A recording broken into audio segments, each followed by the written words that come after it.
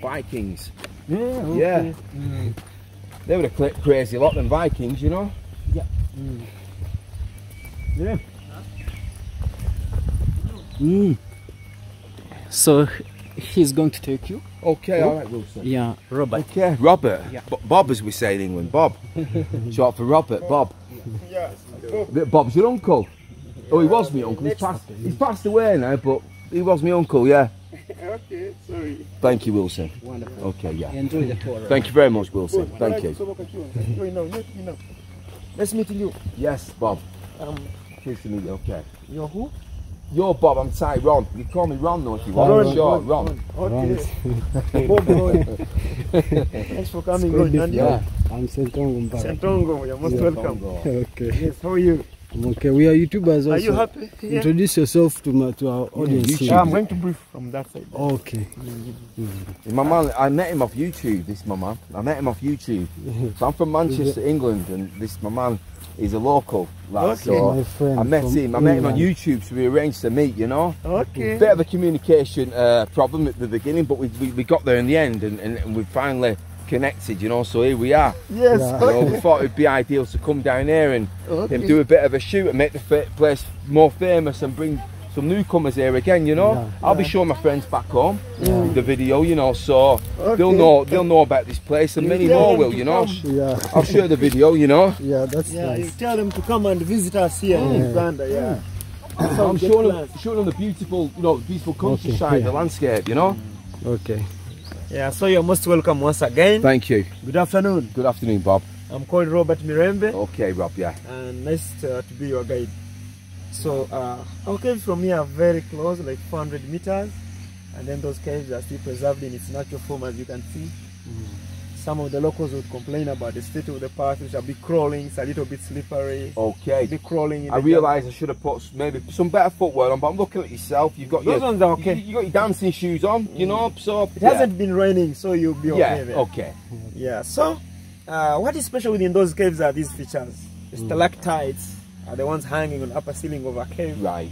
And the locals here, they would call them the boobs, the breast cave. Right. Yes, because of its nature. Yeah. And then we have another one formed on the floor of a cave called stalagmites. Okay. So these two features continue to grow.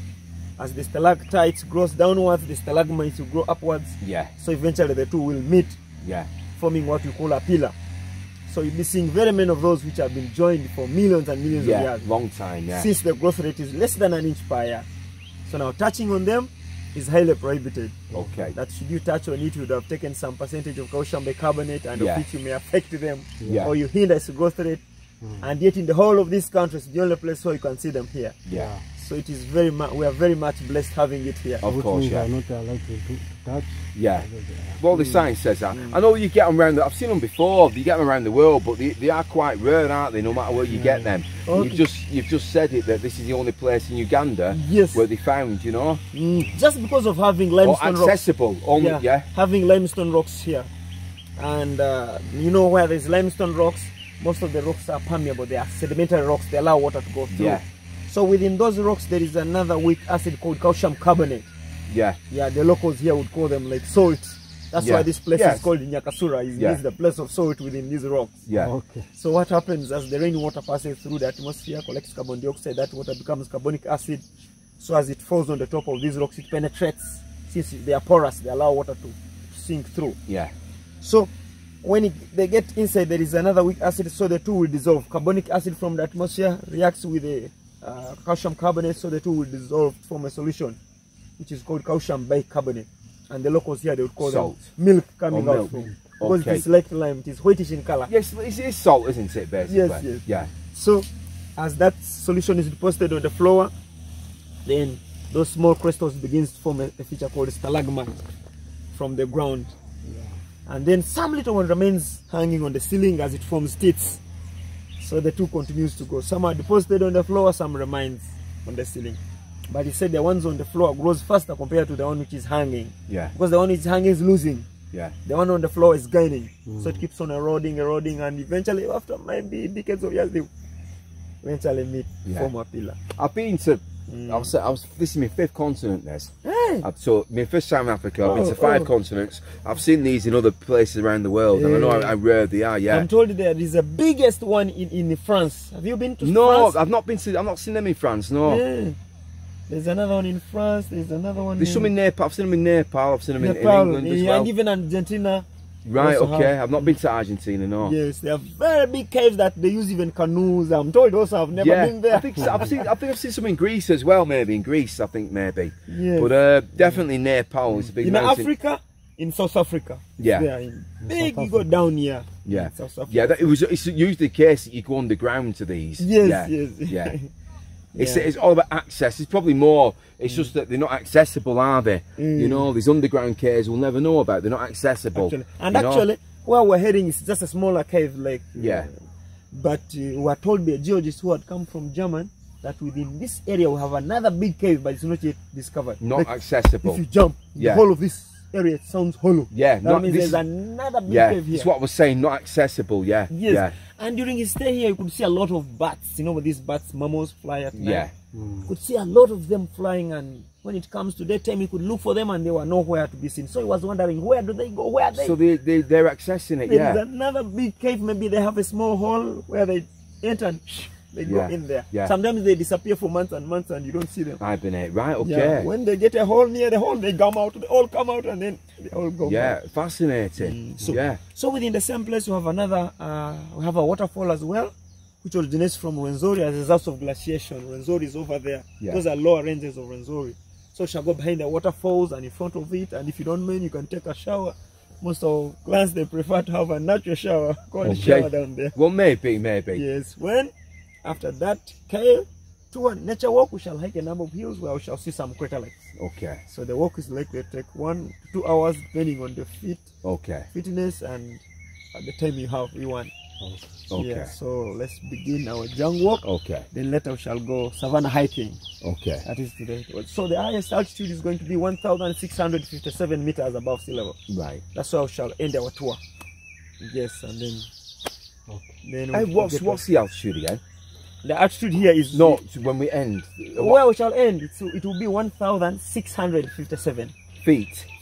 Right. Okay. Above sea level. Right. But the normal altitude of this Fort Portal is 1,000. Right. Okay. So we're going 600 plus. Yeah. But I've just been short of 4,000 meters in Nepal. That's the highest I've been. Yeah. I'm hoping one day to do a trek. It's called Kailash in Tibet, and that's one of the highest passes on earth. A pass is a pathway, but it's a pathway which passes a mountain by. So you speak about you hear and people speak about summiting mountains, but to pass a mountain, once you get to the top of a mountain, you can't really see it. You get a good view, but a pass gives you opportunity to have a panoramic view of that mountain. Yes. And Kailash is a great mountain. It's a special mountain. It's 5,800 meters above sea level. It's a high one. It's one of the highest in the world. Yeah. It's like Kilimanjaro in Tanzania. I think it's higher than that. I think it's higher than that. Yeah, well, how high is Kilimanjaro? How high is it? Kilimanjaro is 5,816. Right, is it? Right, okay. So it's like the summit of that then. It's the highest in East Africa. Okay, well it's like ice in Africa, isn't it? Kilimanjaro. Yeah, it's the highest. So it's about the same height as Kilimanjaro, and it's a walk. Obviously, when you walk in there, it takes it out of you. Very cold up there. Yeah, well, there's only a certain time of year you can do the mountain. It's a very special mountain, and they call it the centre of the earth, the centre of the universe. Now, the earth itself is on a pivot. Is it a 60-degree pivot as it spins? But if you straighten the earth, Kailash is at the centre of it. It's a religious place for spiritual place or religious place, however I'm going to put it, for Hindus and for Buddhists and for Jainis. Okay. And it's called a korba to go round it once. A korba. It's about I think it's about 50 miles or something to go all the way around it. You know, to the top. No, to go around it. Go around it. No one's ever climbed it. No, it's unclimbable. It's not the highest mountain. It's unclimbable. But there's only a certain time of year where they allow you near it, or the mountain lets you near it. You've got to go in the summertime. You can't go, I think there might be a 4-month window period when you can go up to the mountain. Any other time, you can't get near it. There's atmospheric changes, the weather, like lightning, there's some crazy stuff happening up there. There's some lakes you pass on the way up there as well. One's supposed to be like a, say, a god lake, one's supposed to be a devil lake. Okay. And it's supposed to be the home of the deity Lord Shiva, who's like a Hindu deity. Okay. Most of the temples in India are all Shiva temples, and these temples are they're made for the energy, you know, for the energy which they might. You get Hindu temples here, but no Shiva temples outside of India. The Shiva is from Nepal. Nepal in India is. Yeah, Nepal is the capital of India. Nepal is north of India. Used to be India used to be a massive region. India is like it's very big. I'm told. Very big. It used to be part of even Afghanistan. It used to be right up to China. So it used to be part of this, like Kailash is in Tibet, but that part of Tibet or China used to be part of India. Okay. So the Indians still go up there. You can't access it without going through Nepal, and you have to go through a reputable tour operator. You can fly into China, but you can't fly into Tibet. The Chinese will not let you fly directly into Tibet. Oh, they don't. So no, the best way to access Tibet is to go through Nepal and to say that you're going up, up to Kailash. I hope to do that one day. You know, that's the one thing I hope to do one day. But it's if you Google it, people say the island, the mountain itself, some Russians say that is man-made. It's not man-made, it's aliens, and they talk about an underground city underneath it. There's all this talk. It's the most mysterious mountain on earth. It's called Kailash. Kailash. If you Google it, well, I'll be honest with you. You know, that part of the world once really was part of Africa, right? Yeah. And you can see where it was part of Africa. You can see where everything came out of East Africa. If you look at, like, say, I taught this is Sunni Muslim, and I said to any Sunni Muslim from Africa, especially East Africa, go up and not a lot of Muslims know this who were Sunni, right? Yes. But the 3 most holiest places for any Muslim is first of all is Mecca, Medina, Ayatollah Mosque, and then for the Shiites they go to Iran. They go to Iran, to a mosque in Iran. But the Sunnis, they go it's Hahara, Ethiopia, Hahara. And that was where the first ever mosque was built. That's where, when the Prophet was chased from Saudi, he went there and Bilal did the first call for prayer there. The Saudis claim that they have the oldest mosque, but they're liars. The oldest mosque is from Ethiopia, because that's where the Prophet established his first congregation. Then he come out of Ethiopia. He came back to Medina, and then he started to, like, force, you know, his way on people. But he was chased from Saudi, and it was a light, and the Saudis followed him. The Arabs followed him and Bilal, and they went to the line of Judah, the emperor of Ethiopia, and they said, "Kill Muhammad." And it was the emperor of Ethiopia, line of Judah, who said, "No, we won't kill him. We did the same to Jesus." So we let him live. If it wasn't for the Ethiopians, Muhammad would not have lived, because the Saudis were going to kill him. So I said to any Sunni Muslim, go to Ethiopia, Hahara. Everything came out of East Africa. Even the Jews who were banished from Jerusalem, the Philistines who killed Barabbas. So that you had the option of the Romans give an option: either kill Barabbas or kill Jesus. The Jews release Barabbas. The Jews did not. They did not accept. So instead they killed Jesus. They killed Jesus. So they were banished from the land. Where did the Philistine Jews go? They returned back to East Africa, to Ethiopia. Even the oldest, right? And I said to any Christian who often, like, you get Catholics here. I said, well, why are you Catholic? Why are you not following the Church of Ethiopia? The Church of Ethiopia is 500 years older than the Church of Rome. Now, when you talk about Middle East, right? It's not Middle East. If there's a Middle East, where's South? Where's North? Where's West? That's all part. The first people into the Middle East came from East Africa. And then when you see, right? the Red Sea and the Indian Ocean. You can see where India separated from Africa. And that's why the tectonic plates moved towards China. The Earth mounted up, and you've got the highest mountains on Earth. Same as South America was part of Africa. Same as Australia. It's why there's similar people and the lands and similar animals. But everything came out of East Africa. Everything did, everything did.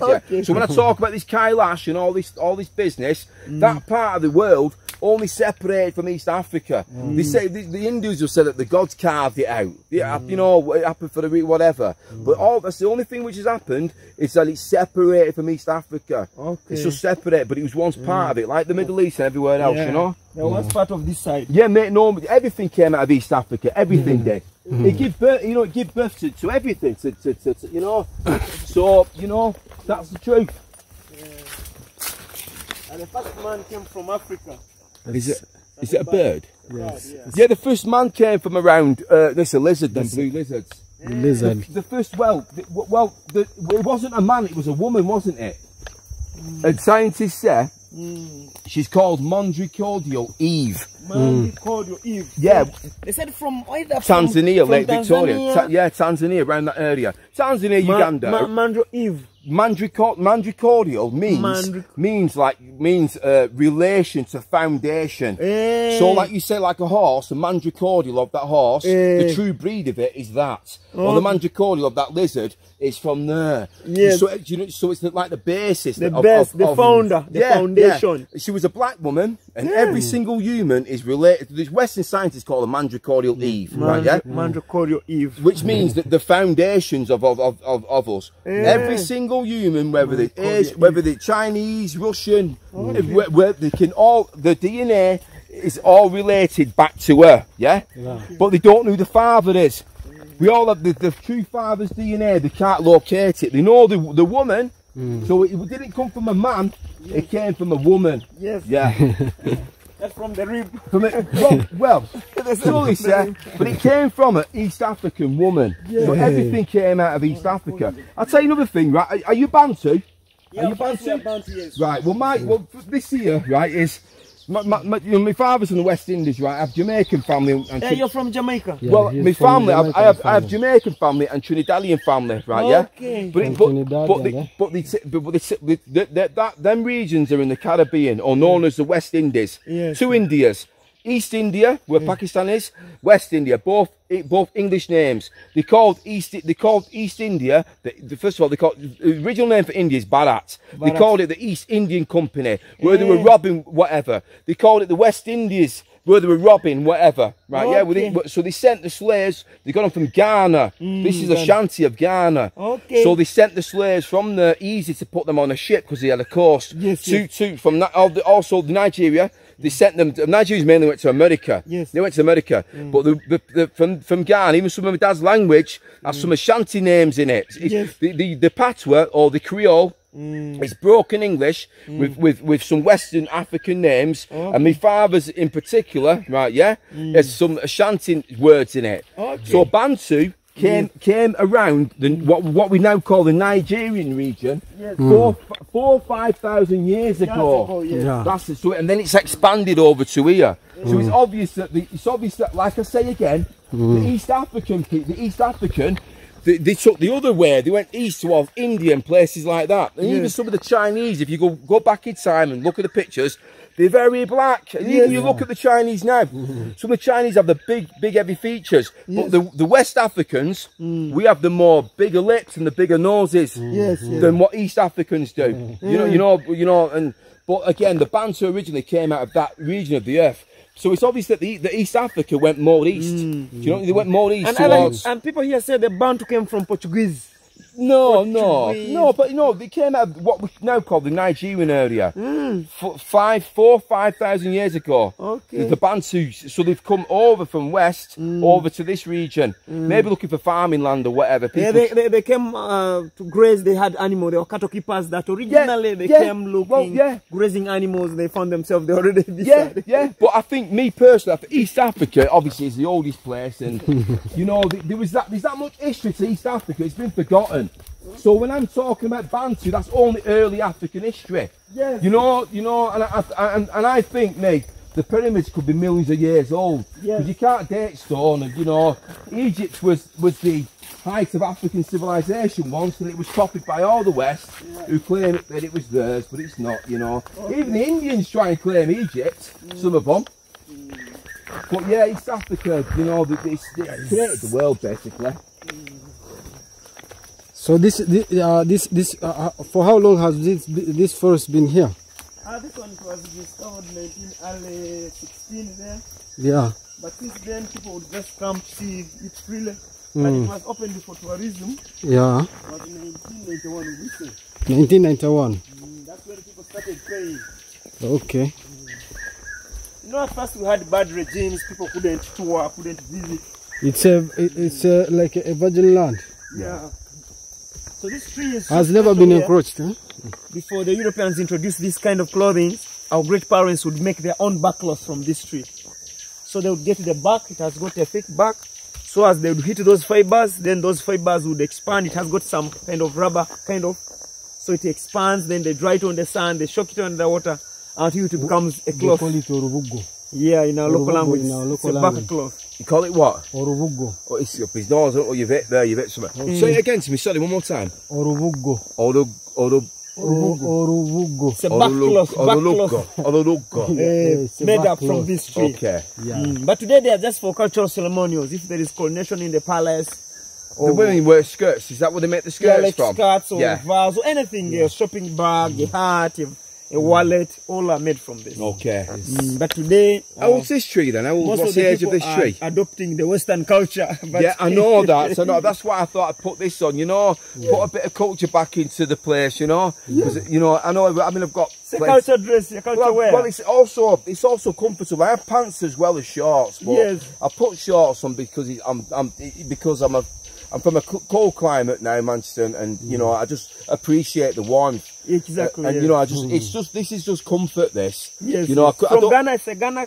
Well, it was made. The cloth itself is licensed. It has because it's the real one from Ashanti. Yes. It has some writing on it somewhere. Yeah. Like that's an art number, right? Okay. So the Ashanti, which the royal family, it comes from the Kente. The Kente means that which does not snap, doesn't break. Okay. And these patterns, the only royal family could wear these patterns once.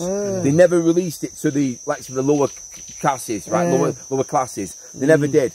They've got some patterns which they only keep for themselves, the Ashanti. You can go to the Ashanti in Ghana, you can go to a shop, and all the patterns are there, and you can say, I want that one, and the woman will make it for you. Okay. Whether you want the Kente, or whether you want a gown like this. Yeah, they'll make it for you. Yeah, so what they've done, they've licensed a company in Holland, because Holland are the biggest farming producers in Europe. They produce a lot of cotton, and it's good quality cotton if you feel that. You know, it's good quality cotton. So they've licensed them to manufacture these, you know, for them. So it was a Nigerian woman who I asked, because I was looking on the internet trying to find a gown. You know, you can buy copies, but I was trying to, and I said to a Jamaican friend, an old man, he said, go to this place here. There's a Nigerian woman in the market. In Netherlands? No, in England. In England, okay. And so you see the cloth, all the cloths are there.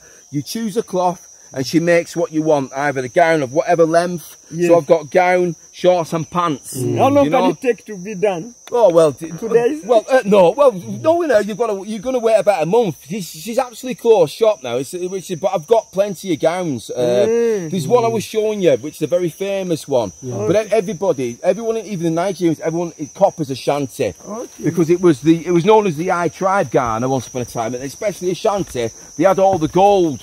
So everybody was trading with Ashanti. So they'd wear gold, they'd wear the Kentes, they'd wear lavish wear. You understand me? Yeah. Because that's you know, there was you know a rich tribe. So everybody copies the Ashanti really. But yeah, this is like authentic. You know, been made for me to fit me. You know. Yeah. But it's only done in the palace, in the cultural leaders now. Well, this you can go to Ashanti, you can have a Kente made, or you can have these made. But there's certain ones which only the royal family will wear. You know, only certain designs which they keep for themselves. Once upon a time, they wouldn't release it to the public. Now they do. Okay. It was only for the royal family they sort of wear once. It was only for royalty. So that's why they're so popular, because they were released by royalty, and it's obviously a bit of African heritage. But the Ashanti tribe are not all innocent, because they were big slave owners. They were big slaves, and everybody traded with the Ashanti.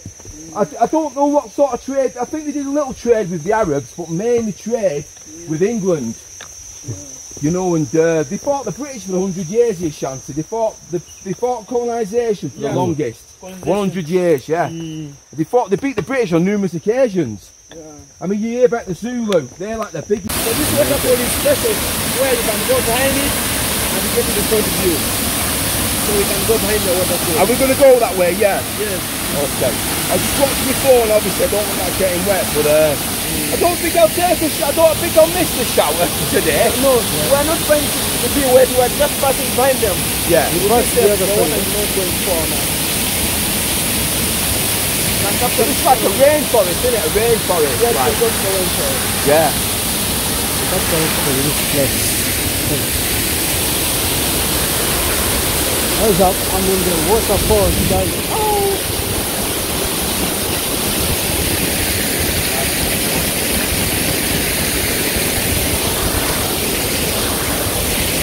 The breast of the dog, yeah. Yes. And then this one of a cow. No, it's okay. They'll clean. So, then do you have bees also in England? Of course, yeah. Of course. Have bees here. So But we don't harvest the honey. Should you harvest them? Should you disturb them? Will sting whoever comes. Yeah, okay. So that's why you leave the honey with them, yeah. You leave the honey with them. They don't. I mean, if you set up hives, it might attract them. You might get honey if you had hives. But there's many bees around the world. Yes. But you know, there's places in Nepal and they climb very high. Yes. To harvest the honey on the cliff tops. They risk their lives basically. Man. It's a special honey. And I see places in Africa where they do it also. Climb trees to harvest the honey. You know. Beautiful. So the one is in parallel are the dog leg breast, the other ones, eh? So the cow one, the one here of a cow. This one, with 4 teeth. Yeah. And then this one looks more of a human being. This one. Yeah. So they call it the princess's breast. Right. Yes. Okay. That before the geologists came in, that this area had the people who were known as Bachwes. They were like giants. They had some natural superpower. That during their stay here, they had a king. And then that king being here, he was not contented. He was being disturbed by these earthquakes, tectonic forces. But whenever he could hear them, he would think somebody was trying to attack him. So now he wanted to know who are behind the shaking, who was shaking his territory. Yet he was using these caves as his palace. Yeah. So he went to consult from the fortune teller. So when he went there, he was foretold that, you know what? You would be succeeded by your own grandson. Then the king said, no. In his life, he had only one daughter, who was known as Minamuru. It's believed she was so beautiful that all men around wanted to marry her.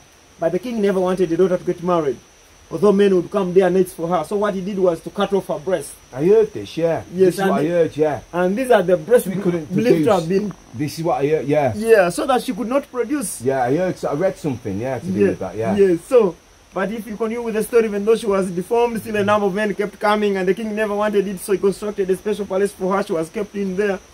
Without knowing, in his palace there were other male servants like any other human being. So one of the servants went in and impregnated her. Right, okay. At the end of the day, she gave birth to a baby boy, and the king never wanted that baby boy. So instructed his servants to go and kill. But those servants whom entrusted to kill on his behalf, they never killed. They dumped the baby here, where they had put the breast of his mom. So they went and convinced the king that they had killed. So a certain man came and picked the baby and raised him.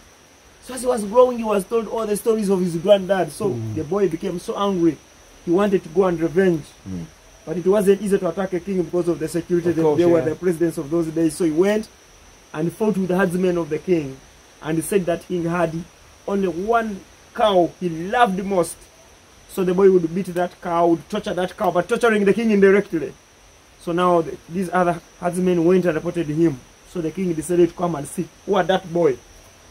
And when he had come, it said he had come with the name of killing the boy. But after reaching there, he looked at the nature of the boy, saw the resemblance of the family. We call it the smelling blood came into him. He decided not to kill, like how he had planned when he was still at his palace. But as he was still observing, the boy had a grazing stick like this one, so he had to beat that cow in his presence. So the king was very much furious. He got the spear, he threw to the boy, but by good luck, the boy dodged the spear and picked it and then returned it to his granddad and then killed him. So the professor came to be. Right, okay. So up to now, people look forward to see where that boy survived on. Here, King Indahura, one of the Suez king, and who is believed to be in Indahura, that he survived from the breast of his mom here. Right, okay. So they call it the princess's breast came into existence. Yes.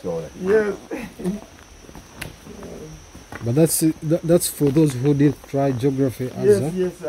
yeah. For those who never went to school. Those who did try geography and science, as we are trying it today. Actually, like when you're here, you can see the clear view of that big boob. Are you seeing that one? That big nearby one here? That big breast there.